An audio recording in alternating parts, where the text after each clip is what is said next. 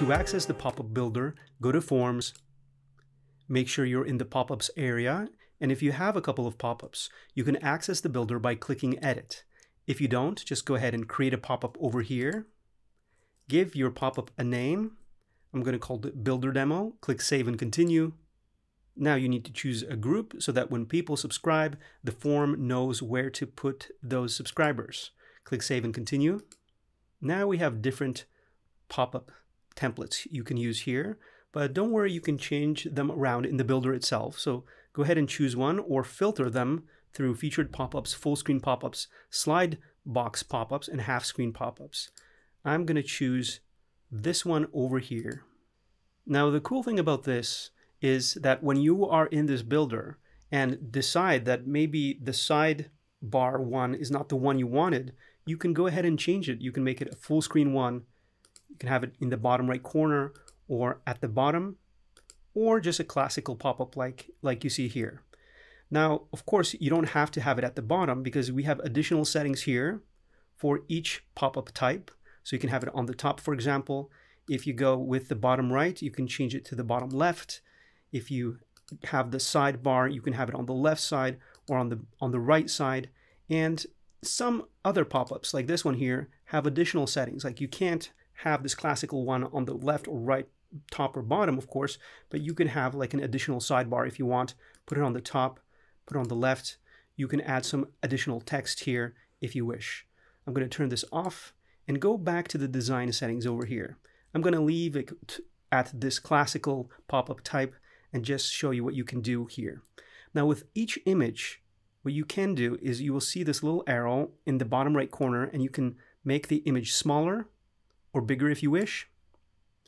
And of course, you can change all the design settings over here. So for example, if you want your background to be a little different, or if you want an image, well, you can use these settings over here. Once you're done, just go ahead and click Save.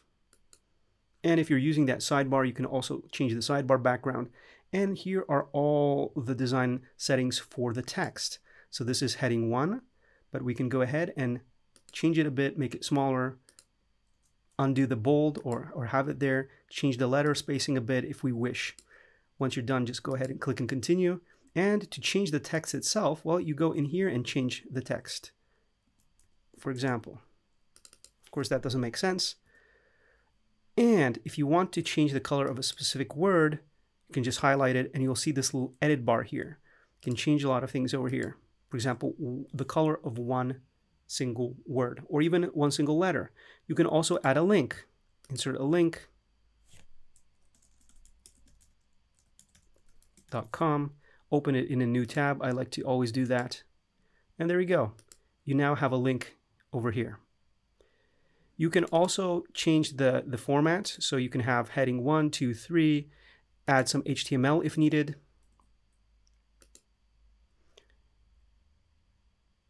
Create a list, underline it.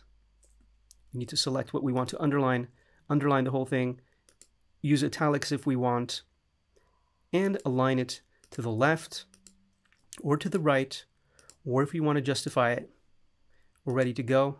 I'm just going to leave it at center as it was. And if you don't like what you created, like this doesn't look too good anymore, we can go over here to this button and we can undo the changes that we made here. And also, if we save this pop-up by clicking next over here, we'll be able to see the version history. Now, we don't have that now. And since we're up here, we can also go ahead and look at a preview. It looks very similar, and the mobile view is here. Once we're done with the preview, we can go ahead and close it. There is also a success message over here. This is what your subscribers will see once they put in their email and click, in this case, get in touch. You'll see this success message, which you can also edit. If you click this little edit button, you can change the design, colors, heading, etc., etc. For example, if you want to make it a little grayish, click Save. And you can use this little plus button here or here to add additional blocks. So let's use this little plus button here. Let's add some text. You can start writing here. And you can change things around here, of course, as usual. Then you can add more types of blocks if you want. For example, you can add a divider. You can add a counter. You can add an image and content, or just an image by itself. Let's just click this image. Let's go ahead and click this image here. I can go ahead and select this one here. Make it a little smaller. And save once I'm done.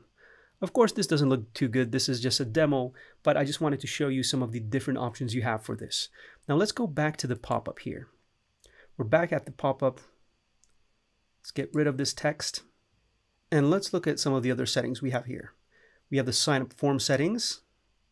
So we can add something like a privacy policy if we want. To edit the privacy policy, just click this little edit button here. And you can, for example, add a link to your privacy policy by using this link here. Insert link.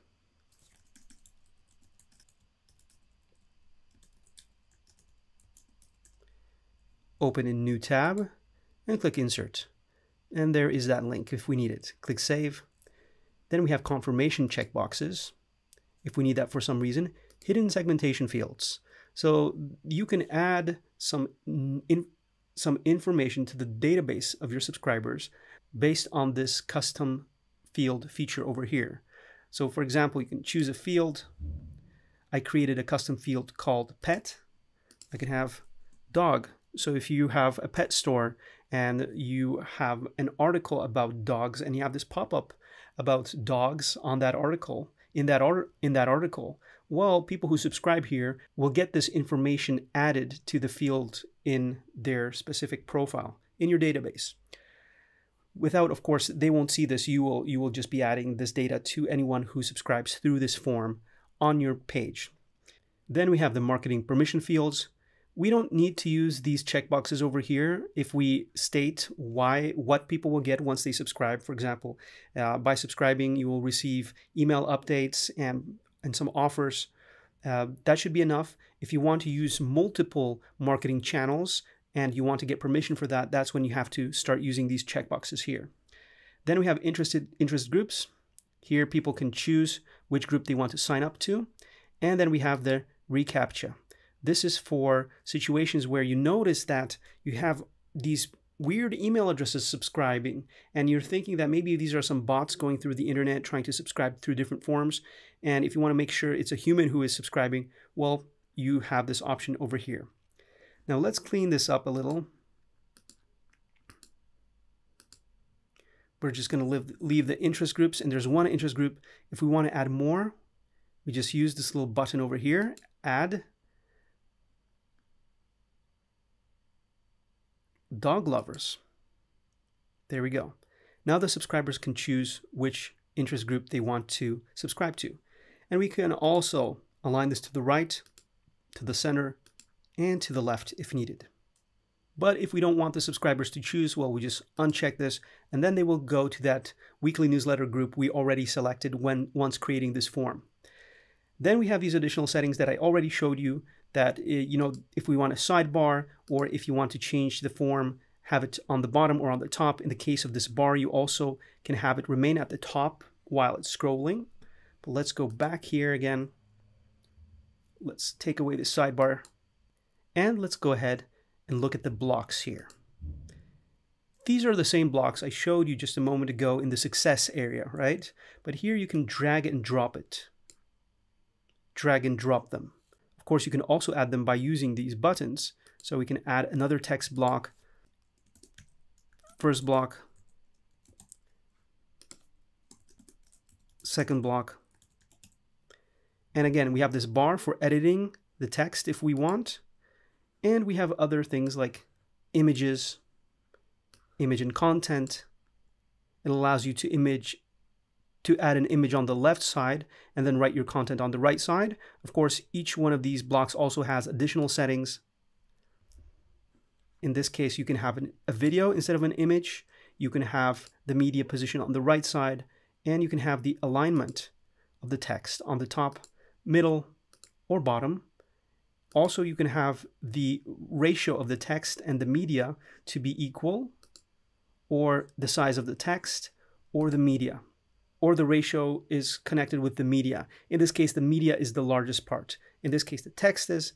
In this case, they're equal. Of course, we would need more text and we would need a real image to see how this exactly works. And of course, with the image here, you can make it smaller if you wish. I'm going to delete this block. And besides deleting it, you can also copy the block, duplicate it, and go into the edit settings. You can also drag and drop it wherever you want, or use these arrows for that situation. So let's delete this image. Now let's go ahead and delete the block. And again, now let's edit. Here, click image, and you can look for beautiful images using Unsplash. Well, let's use this one over here actually.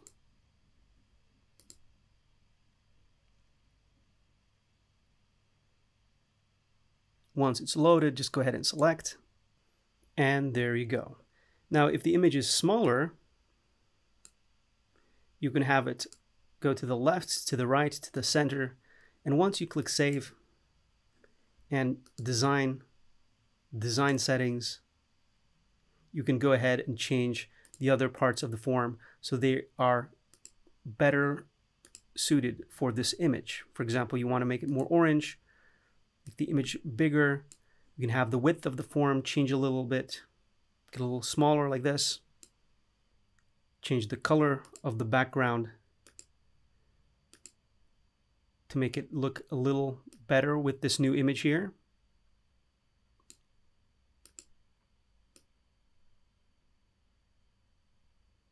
There we go. Change the border radius of the form. Click Save. And now if we want to add a name instead of an email, well, we just use this edit button here. Click this field, Add Field, and there we go. Now, since we have two fields, it wouldn't look too good if they would be horizontally aligned. So that's why we have this vertical version. And you can change it over here. Form alignment is vertical. You can have it horizontal, but it doesn't look too good. So just go back to vertical. And you will not see this option if you only have one field over here. So if you're looking for that, you won't find it. So here is our new form. And if you want to change things even more with this image, just go ahead and click it, use our third-party editor. And here you have different options for this. You can transform it here. You can use one of these presets or just drag and drop here. Just drag it, use the blue button once you're finished, and click Save. Then we just need to wait a little sometimes, and there we go. And if we didn't like that, again, history, recent changes, undo. Once we're done, you can go ahead and click Save. Go back to the blocks again, and I just wanted to show you these other blocks here, how they look, the divider. And with these blocks, like I said, every single block has a different setting. So this is the social icon blocks. If you add new blocks, add new icons, they will add automatically, and you can look for more over here. You can use the search feature or just find it by scrolling. You can delete the ones you don't like. And then with the settings, you can change things like you only want outline circles. You want it to be square. You want it to be colorful. You want it to be aligned to the left, for example, for some reason. Let's go back to center. Let's go back to circle. Let's drag and drop them to the bottom here. And let's get rid of this timer. There we go. Now, I know this design might not be breathtaking, but I just did this really quickly to show you the different options you have in the pop-up builder. I hope this has been helpful. Have a wonderful day, and as usual, I will see you in the next video. Hey, thanks for watching the video.